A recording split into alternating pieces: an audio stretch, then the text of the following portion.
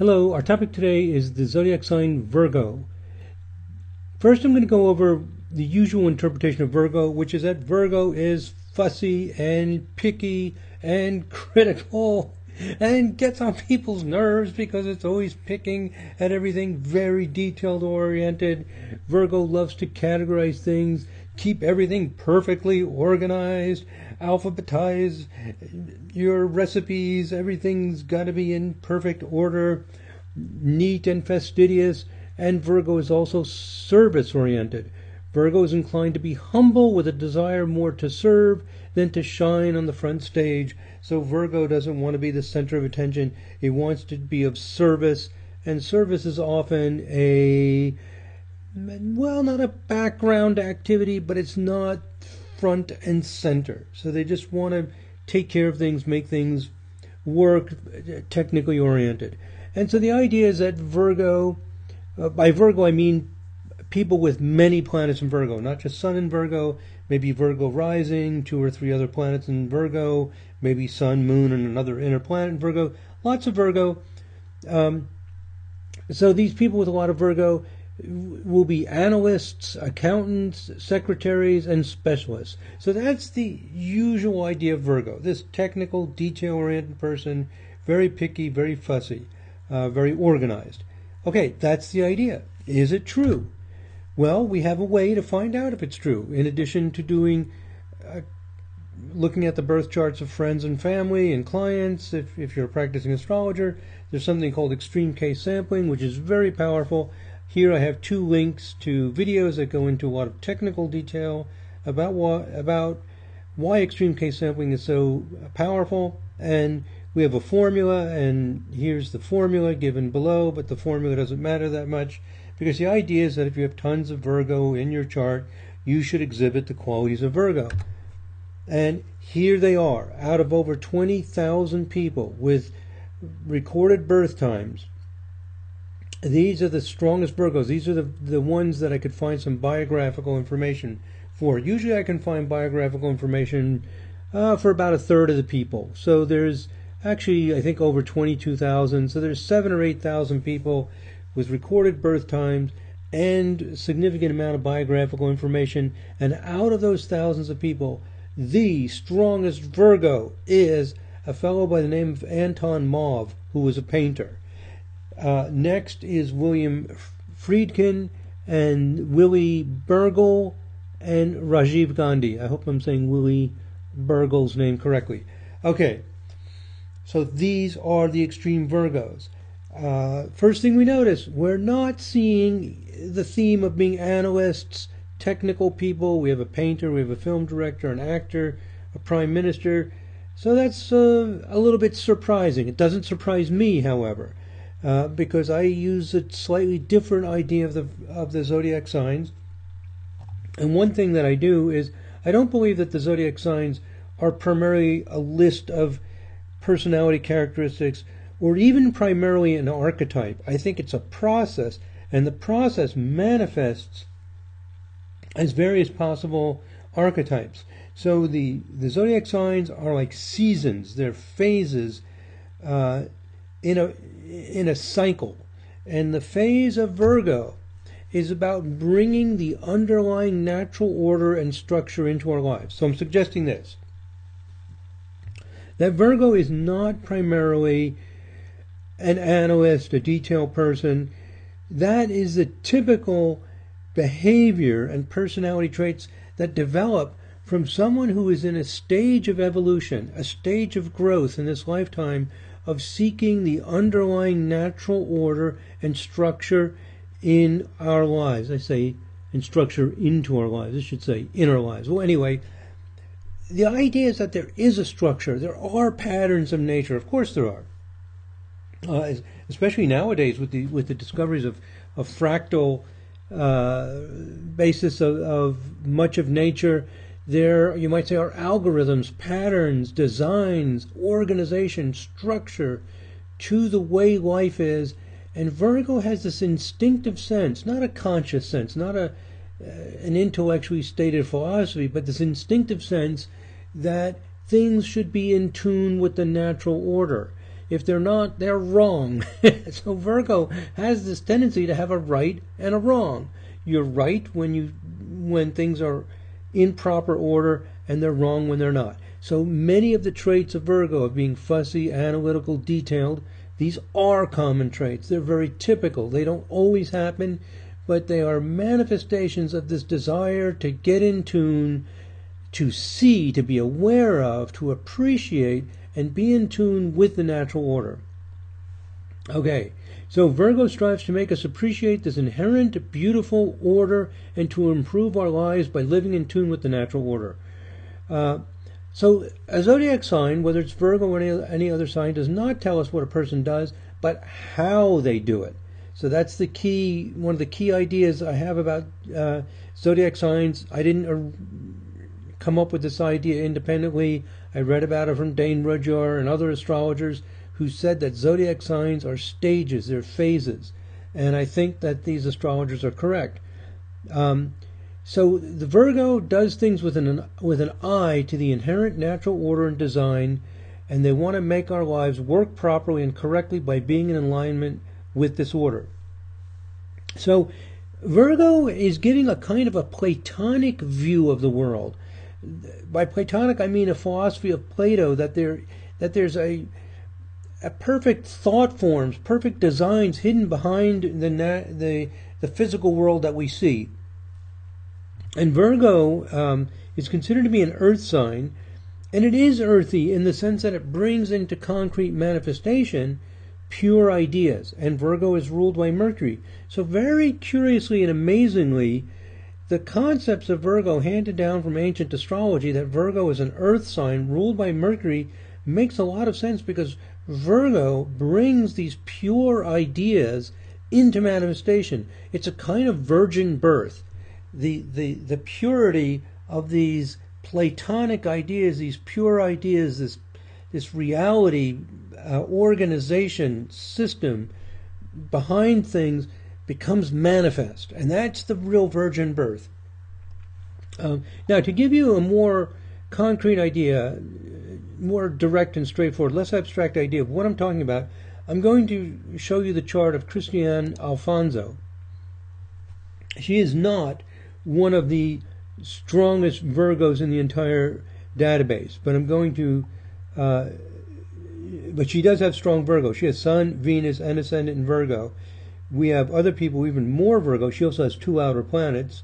She was born in a generation with Uranus and Pluto in Virgo. And she's an actress, popular in a series that was on television called Days of Our Lives. And she developed a great interest in jewelry. And she developed her own line of jewelry. She loves jewelry. She's fascinated by it. She used to have her own jewelry made for her on stage. People loved her jewelry. So this is just an aspect of her life that she loves jewelry. Now, we don't usually think of jewelry as being Virgoian, of being the quality of Virgo. Jewelry is extremely Virgoian. How is it Virgoian? Because normally the stone is cut. When we say jewelry, it means cut precious stones. The stones are pure, clear, and then they're cut to precision with an order, a geometry, a crystal clarity. These are Virgoian traits of seeing the beauty of a mathematical world, a geometric world, a natural world within nature, and to have that pure crystal presence tangible, which is what jewelry is. Jewelry is like the virgin birth, if you can follow my kind of symbolic thinking here. Metaphorical is the word I'm looking for. Metaphorical thinking, that the pure idea precipitates or manifests in the jewelry. So this idea that Virgo is bringing an underlying pure order, geometry, organization into manifestation helps us appreciate other ways that Virgo expresses itself. It's not always just picky, fussy, and categorizing. It also shows up in ways like this, and we will see this with the people who have the strongest Virgo,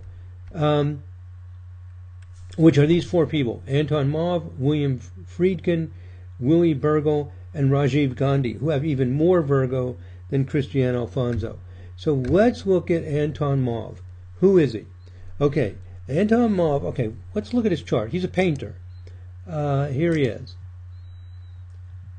So he's a triple Virgo, Sun, Moon, and Ascendant in Virgo, Venus rising almost exactly in Virgo, with Mercury and Jupiter also in Virgo. Wow, incredible amount of Virgo.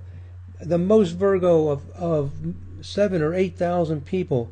And the Venus rising in Virgo should be really conspicuous in his life. He must be, if Virgo has any meaning at all, he must be a clear expression of Virgo energy. So is he? This is our way to really find out if astrology works. Well, he was a painter. He was a cousin-in-law of Vincent van Gogh, and for a short time he was a mentor of Van Gogh. His paintings are realistic, but in a subtle way reveal that what we see is very likely more beautiful than we realized. And I think I might have this website open. Oh, good, I do. I was afraid I accidentally closed it. Here's some paintings by Anton Mauve. The clarity, the simplicity, the directness, they are realistic paintings, but in the realism, he captures the light and color. He was famous for his ability to capture color. It shows that what we see in everyday life, it's realistic. It's realism, but the realism reveals a color, a beauty, a magnificence in a subtle way that we often overlook. So in a way, he's showing us that even a plain landscape like this has a beauty, the light. It's almost, you might say, magical or alluring. The way he will catch light in different ways, brighter light or cloudy days like this. Here's another image. So realistic painting that captures the colors and beauty and flow and textures of life. This is a kind of Virgoian expression of revealing how beautiful creation is and a sense of a perfection or elegance or beauty behind it. So he paints common everyday landscapes of the people, and he captures the different moods and colors. Very realistic, but in its realism, the colors and the catching of the light is so vibrant, so sweet, that it opens our eyes to what nature really is. And this is a theme we see with Virgo, is realism, and in the realism, how it is more beautiful, perfect, and captivating than we otherwise tend to see. So his paintings are realistic, but in a subtle way reveal that what we see is more beautiful than we may have realized.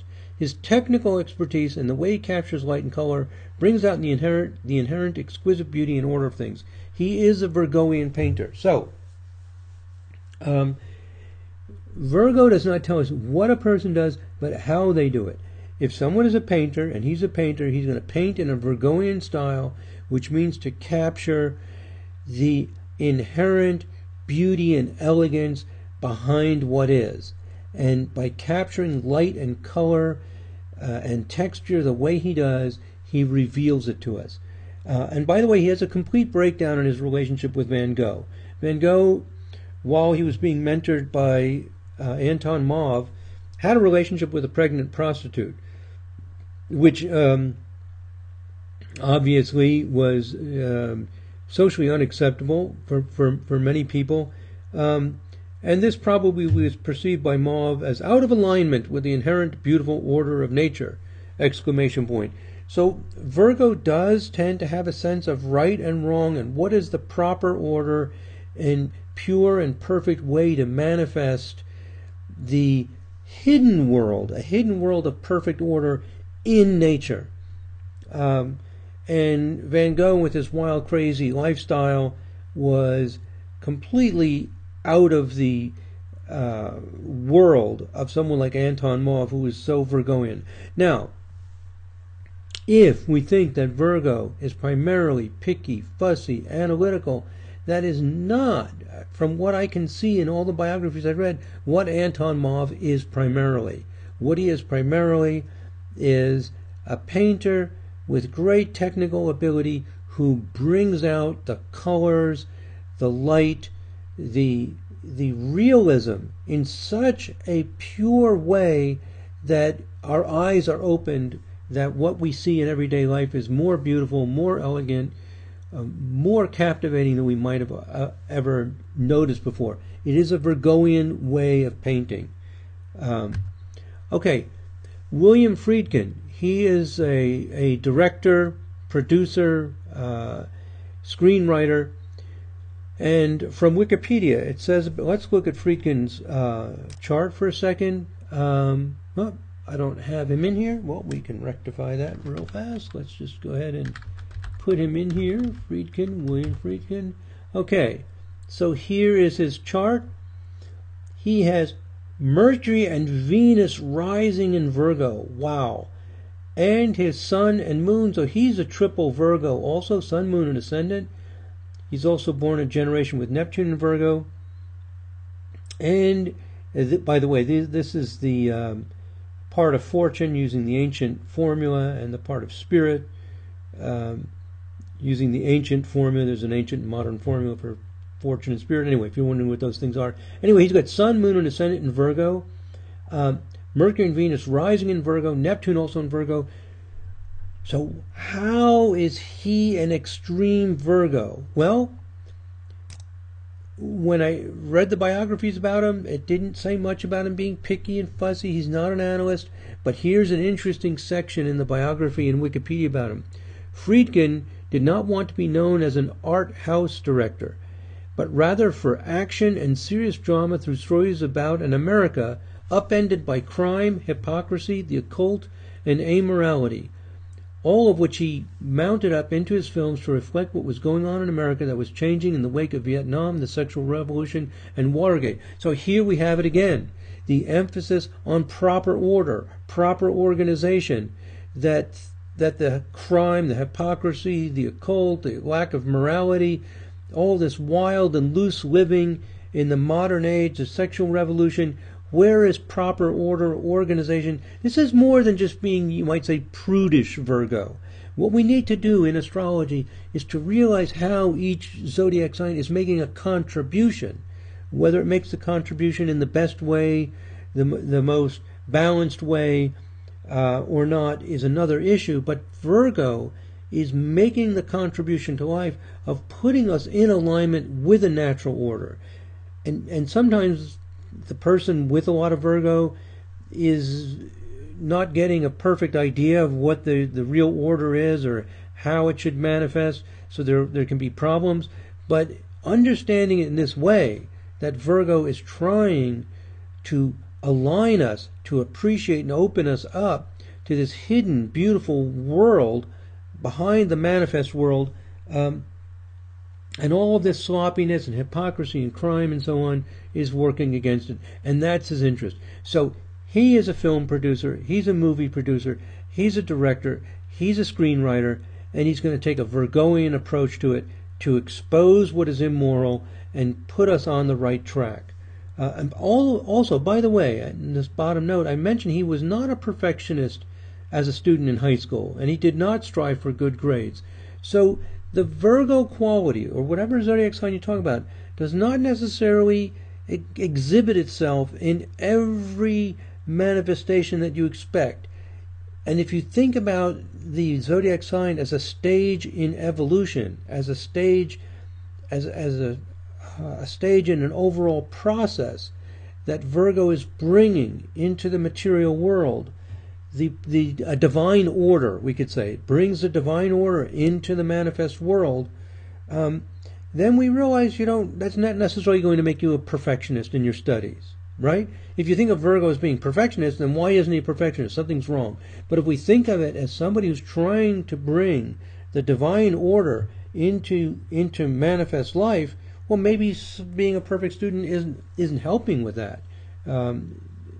Is the way Friedkin might have been thinking about it when he was in high school. Okay, and I believe the zodiac signs actually operate at, you might say, a super conscious kind of level. Um, it's a process that works almost in another dimension, you can say. So people aren't always conscious of it. I use the word divine order to give the feeling of what's going on with Virgo. But somebody with Virgo could have no sense of consciously of a divine order. They might be an atheist. So it's not what's consciously going on, but it's an underlying process within the person's life. Okay. Third person with huge amount of Virgo is actor Willie Burgle.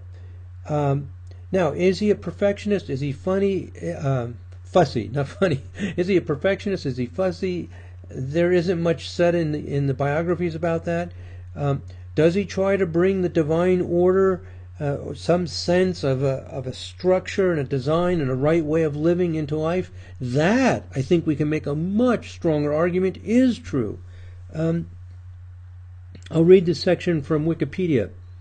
Okay, he's German, so ein Mann will nach Deutschland, roughly translated, a German wants to get to Germany or a German wants to go home. Okay, so this is a movie, portrays a German engineer living in South America who hears in 1914 of war in Europe. Realizing his obligation for his fatherland, he sets out for Europe, joined by a German comrade.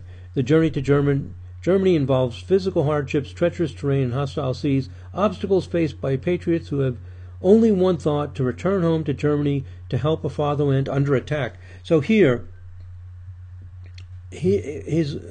one of his important roles, and he continues to have similar roles in other movies, of going back to the fatherland, to restore proper order. It's under attack. It's being dissolved. Here is Virgo in action. Let's bring the divine order, the proper order, our heritage. Let's not let it fall apart. Let's undergo any hardship we have to bring that divine order back. So as if you think of Virgo this way, it makes sense. He's not necessarily fussy, picky, etc., but he's bringing the divine order as he understands it. Now you may say, well, the German government in 1914 was not divine order. That's not the point. It's his perception is that it was a wonderful order, a wonderful system. Everything has flaws. Nothing is divinely pure and perfect. But the idea is that system was much better than was being torn apart and rendered asunder and everything lost. To preserve that, and we know that Germany produced some of the greatest music and art and science, through the 1800s. So going back to protect that is a Virgo activity. So I'm giving you a new view of Virgo. Okay, to continue with this paragraph here. The film spoke of the kind of German values that were emphasized later in Nazi Germany. So he made this during World War I. When World War II comes about, the Nazis adopted similar themes, obviously more distorted and malevolent as well, but this idea of a great Germany. And he continued to make movies through World War II that the Nazis approved of. And Joseph Goebbels honored him as one of the great actors, and he won an award as actor of the state. And he was involved in many propaganda films, and after World War II, he was not allowed to act for a certain period of time because of his association with the Nazi movement. So the point being that an order, an organization that he saw as being good and pure was being supported. And Virgo can do bad things. All zodiac signs can do bad things. They can do good things, they can do bad things. Now here's another quote. A noted penchant for portraying straight-backed cavalry officers, cultured governors, aristocratic landowners, industrialists, and charming bon vivants. These are the typical roles that Virgo played. And so he's portraying correct social order, people living according to proper and correct laws. And sometimes Virgo has an interest in elegance, sophistication, because this is what right living in accordance with the underlying patterns of nature can bring about, and the desire for purity. So did he have some sympathy for the Nazis, what was going on there? To some extent, he probably did. And that reveals another side of Virgo, which is it's not always very compassionate. It'll do what it thinks is a good order, and sometimes overlooks the human qualities in favor of a more abstract sense of a pure design. Our last person with strong Virgo is Rajiv Gandhi. Let's look at his chart for a moment. This is one of the Gandhis in the Gandhi family. He was Prime Minister of India for, I think, 4 or 5 years. He has Jupiter and Moon rising in Virgo, Venus also in Virgo, and Mercury and Mars in Virgo. Lots and lots of Virgo. And if you look at Virgo as being fussy and picky and analytical, and that's what you're expecting, it's hard to see it in Gandhi. Now, I want to mention that at astro.com, which is an astrological website, of course, there's a biography, and it mentions some common Virgo traits of him being fussy when he was working for the airlines and as an airline pilot before his family asked him to serve in government. I didn't read about these Virgo traits anywhere else. Maybe this is an attempt by astrologers to justify and give evidence that astrology really works. But I couldn't find, other than on an astrology site, any description of him as being fussy, particular, perfectionist, all of these things. Probably he was to some extent, but not enough that it's the most pronounced and obvious thing about him.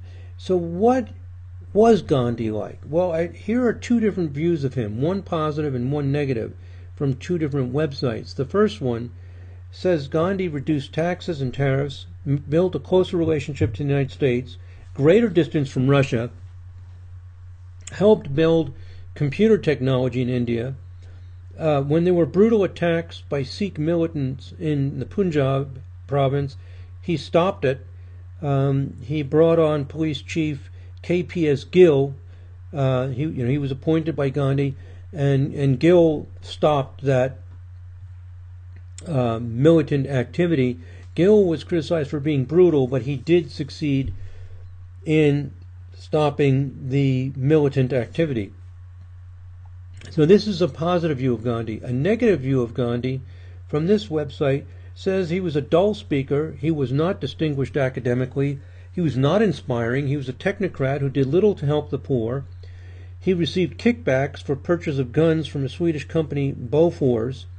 This was not proven to be true, but it was a major scandal. Some strong evidence that was true, but not proven to be true. And caused him, everybody agrees, it caused him not to win the next election because he looked very suspicious, involved in a possible scandal. Excuse me. And by the way, the guns that were purchased were of good quality. There's no question about that, but the question is an inside deal to get it done, where he got some payment to close the deal and award the contract to the Swedish company. Now, who's right? What went on? I think there's probably truth to both of these. The Virgo approach is to get proper order. Order is what's important. Virgo, contrary to what's often said about Virgo, is often not compassionate. It'll just do what's right. Even it's tough love. It'll just enforce the law. There are natural hierarchies. So Virgo is not necessarily going to be compassionate for the poor. This idea that Virgo is service-oriented gives this feeling, and also that Virgo is feminine, that it wants to help, it wants to serve. The service is secondary to aligning people to the proper order. And you can make an argument that there are natural hierarchies, and if people are in that low level of the hierarchy and they're serving that purpose in their lives, that's not so bad. I mean, I don't agree with that. I think everybody should develop their full potential and shouldn't be held back. But I'm saying Virgo isn't necessarily going to be a defender and a promoter and an advocate for helping the disadvantaged. And apparently Gandhi was not. Excuse me. So he was rather mild. He was not distinguished in a lot of ways. It's probably true. Virgo isn't necessarily highly distinguished or anything like that. It just wants to bring proper order into society. And as far as the purchase of guns, he was successful in getting very good guns that worked very well for the military. He got the work done. Was there some kind of kickback? I don't know, but there could have been. Probably there often is with these things. But his goal is to get the job done, get things in proper organization, get the military what they need, and put the society in tune with a proper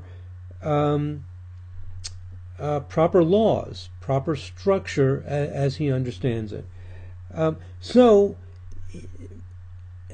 Gandhi is not clearly an extreme Virgo person, but if we view him as somebody who just wants to make things right according to the proper way things should be, without trying to push it, without having strong leadership qualities, without having, he has clearly no strong motivation to be in politics. He's kind of dragged into it. He just wants things to be done properly. You could make a reasonably strong argument that that's what he attempted to do, and that was his frame of reference. He was not interested in being a leader and changing and any of that. He just wanted to have things work properly as they should, and that's what he did. Okay, so conclusions. First conclusion is that Virgo does not consistently give the traits that we often say it does. It's not consistently picky, fussy, critical, etc. And it does not indicate what a person does, but how they do it. And what Virgo does is Virgo gives an instinctive drive to see the natural order, the patterns and designs of nature, to appreciate that natural order, to see it as become part of our lives. Virgo is inclined to see a right and a wrong, and to enforce what it sees as a right approach, even if it feels harsh or insensitive to some other people. Virgo often is detail-oriented, and often also inclined to appreciate elegance, like fine embroidery or refined designs that are beautiful, but not ostentatious. It's not trying to show off, it's just trying to reveal the elegance behind nature. So that's what I think Virgo is doing. We can make a reasonably good argument that this interpretation of Virgo fits our extreme Virgo people, the 4 extreme Virgo people. I think it's very difficult to make a good argument that those 4 extreme Virgos are fussier, pickier, more analytical than the average people. I don't think they are. But I do think we can see the ways in which they reveal the hidden beauty and elegance in life, and try to bring that into awareness, and to have our lives align properly with that proper order and proper laws and proper organization. Those themes are very strong for at least several. I think they're strong for Burgle, for what's his name, Friedkin. Where's our 4 guys here? I think the Virgo theme, as I'm describing it, is very clear for Friedkin and Burgle. I think you can make a good argument that you see it in Anton Mauve. Maybe Rajiv Gandhi is the least obvious of the 4, but overall I think this fits pretty well with this alternative interpretation of Virgo, and does not fit as well with the usual interpretation of Virgo. So there you have it, my friends. Another zodiac sign where viewing the zodiac sign as a phase in an evolutionary process, rather than primarily as an archetype, but primarily as a phase in an evolutionary process that can develop certain archetypes out of that phase gives us a better understanding of what the zodiac sign really is. Well, thank you very much for listening, my friends. God bless. Namaste.